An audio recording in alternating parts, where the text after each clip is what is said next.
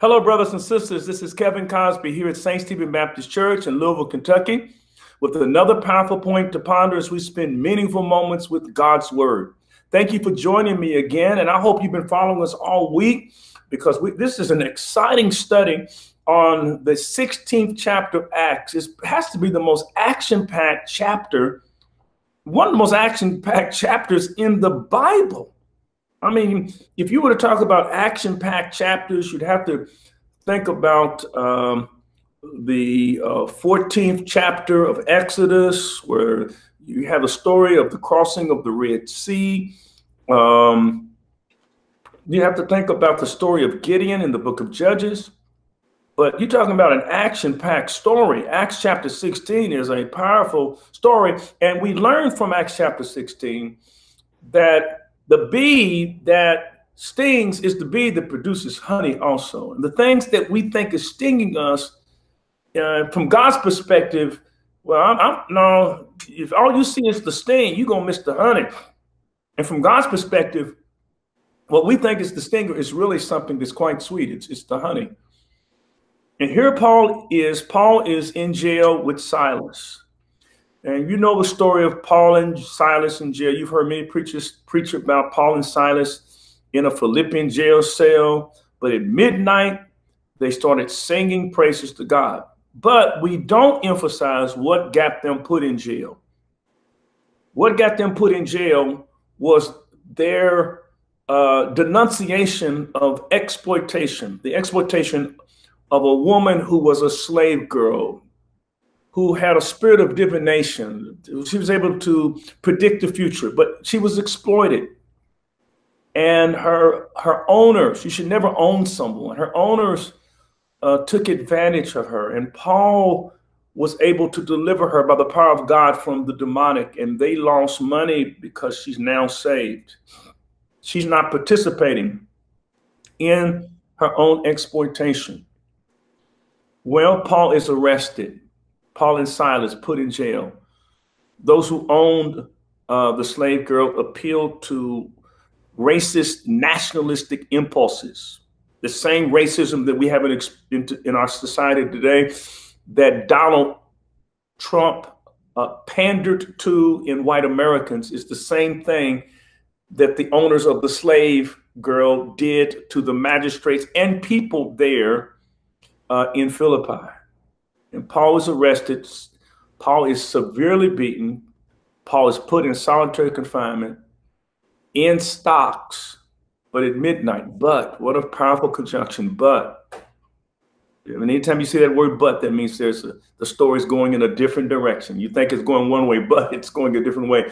You think that Paul's going to be complaining, but at midnight, Paul and Silas are singing and praying and singing to God. And we are told in verse 25, look at this again.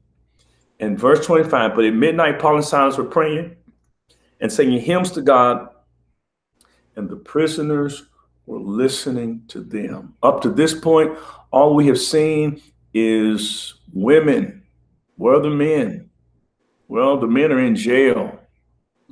And that's why God allowed Paul to go to the prison, put him there, because that's where Paul needed to be to reach the brothers.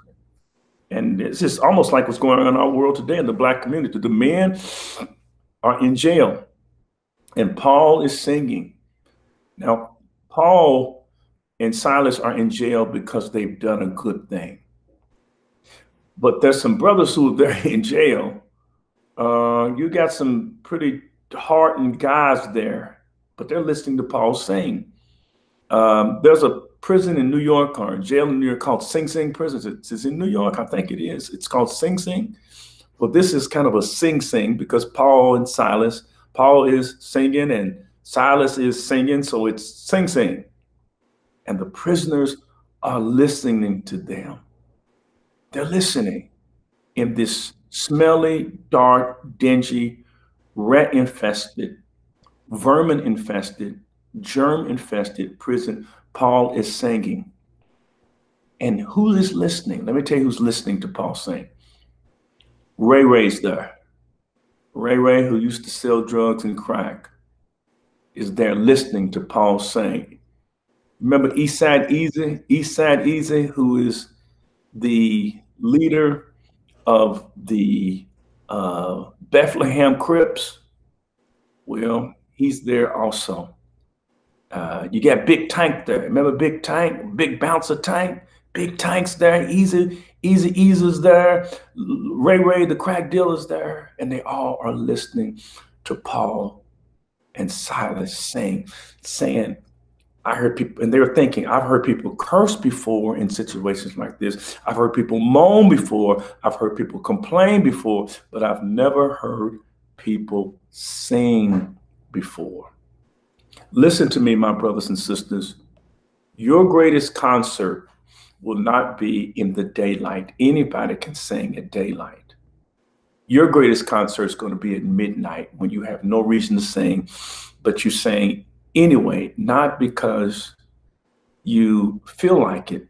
You don't sing because things are good. You sing because it makes you feel good to know that God is in control. It's the greatest concert you will ever sing. Now listen, the prisoners were listening. When Paul was singing, because it says he was singing to God, he was not singing to the prisoners, he was singing to God. So they are totally unaware that people are listening to them. What I'm trying to say is this, is that sometimes we have influence and we're affecting others and we're encouraging others, and it's unconscious influence. We are influencing people sometimes in an unconscious way. In other words, people are listening to us, watching us, observing us, and we're not conscious that they're listening. Paul does not say Paul knew they were listening, but they were listening. And the reason we have to be careful how we behave and how we respond to the stings of life is because someone's watching, saying, I wonder how they are going to respond to the stings of life. I remember hearing about a preacher who was also a carpenter, and this pastor carpenter was building a deck on the back of his house. And there was a little kid chewing gum, just watching him for an hour, just watching.